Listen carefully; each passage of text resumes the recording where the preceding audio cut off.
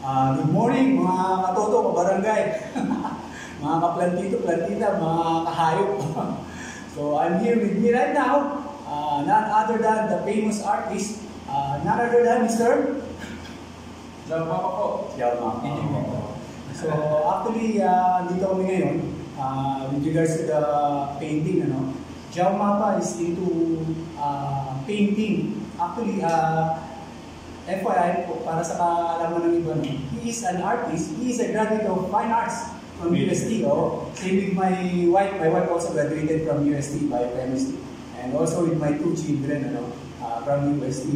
At hindi natin alam na meron palang Jao Mapa na into painting, seriously into painting. So alam lang natin, he is from Gwapings. Para sa mga may edad na, o kaya sa mga nasa 40s na. So, into Gwapings, tapos into singing, into acting.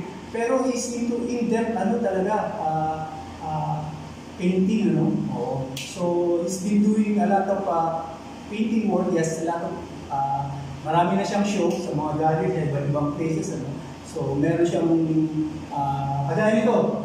Ayan. So, marami siyang... Oh, yeah, I have one.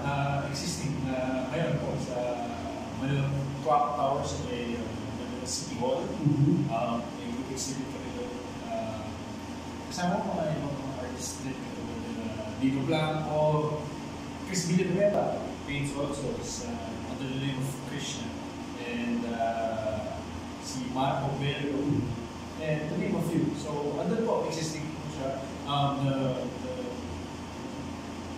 exhibit will run up to the 5th of next July. 5th of July. It's a one month. Ang ganda sa Manila Clock Tower, yung gallery nila. Yeah, and meron din kaming since we already nakuha na namin itong grupo, may mga oportunidad na so we're taking any opportunity to a group exhibit. So hopefully we'll be having another one soon. So we follow up po siya dito. So ayun na. After the Clock Tower Gallery exhibition, I heard na meron kayo sa Fisher Mall. Tapos na yung sa Fisher Mall. It's a one-week show. Yeah, for solo. And ayun. So he's been doing a lot of painting, parang ganitong style, But this time, actually, he was challenged to do a, before he does portrait in pencil and paper. But this time, na-challenge siya na gumawa ng portrait na acrylic. So, anong pakiramdam mo na Ako nagulat ako. Pero pinag-aralan ko naman before I put it on canvas because yun nga, sabi lang, it's my first time to do portrait in acrylic kasi mas strict talaga yung watercolor. So, sabi ko ba, kaya pag-aralan itong medium na ko. Pero, ayun, sa karoon naman, pag-aaral sa aming pagsasaliksik, dito ko finished product. It's the first time na gumawa siya ng portrait ng tao, in acrylic sa canvas. Si Whang-od. It's a 20 by 30. So, kita niyo naman, yung outcome ng It's an honor. Siya pa yung naging subject of the first subject. Commission yun. So, he's a very good artist. So, follow his Facebook account sa Jao Mapa. Yun yung book niya, nakatirintas. Parang meron ba kasi Jao Mapa? Dahil lang po. Pero kailangan, palitan ko na yung profile pic na. So, follow nyo para makita nyo yung next schedule niya ng gallery, exhibit niya, and visit and buy one or two or more. Ganda ng he is the future icon in the field of painting. Thank you, sir. Future. Pero yun, you accepted the challenge and you did not well, but very well. So, aside from painting, he's into sports, football. Football din? Football. Yes. Tapos, I do also, actually, I do still a bit of entertainment. I'm signed with Viva, and I still do projects for them. I just actually signed up with them last year. And they gave me a project para luman. So yeah, I try to watch it. So, but you said I was also in football. Yes, I'm also active in football. And, as much as possible, when I get the chance to play, take the chance. With regards to football, alam niyo ba na ang football noon ay wala naman sa Manila. Ang bumubuhay lang ng football ay mga Negrense, taga Negros. Ito yan.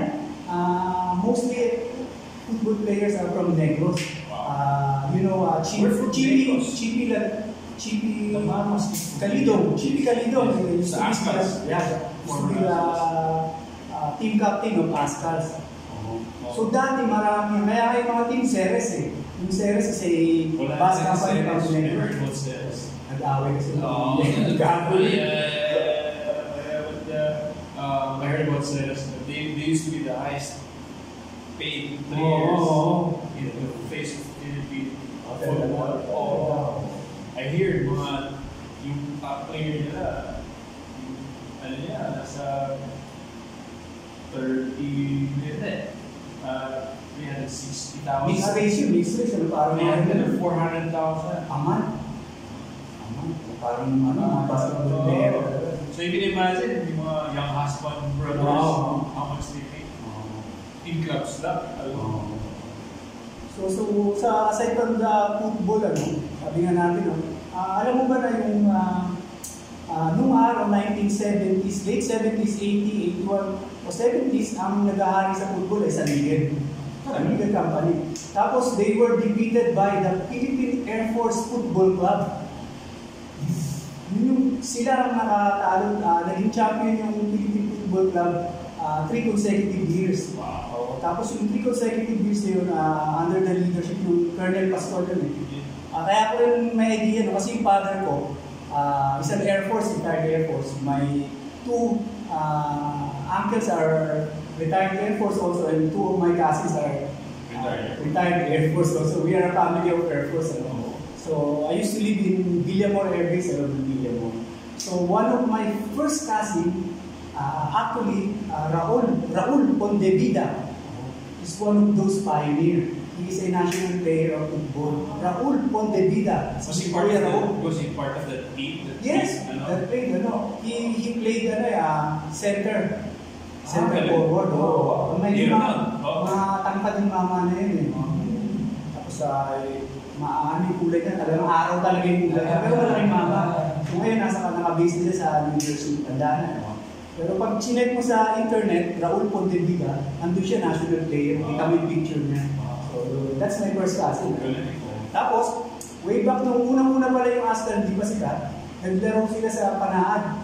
2011, ang kalaban nata nila nung Mongolia. So, 2011, ayan, t-shirt. Wow! Sa'yo na ito, Jao. So, collectible t-shirt yan. 2011 pa yan, sa Panaad, Bacolod. Napanood sila, Pin and magkapatid na yung husband. Actually. Sila nagkakachiki ka dito sa Japan. They were a team, right? They are the original. Kaputuan na yan.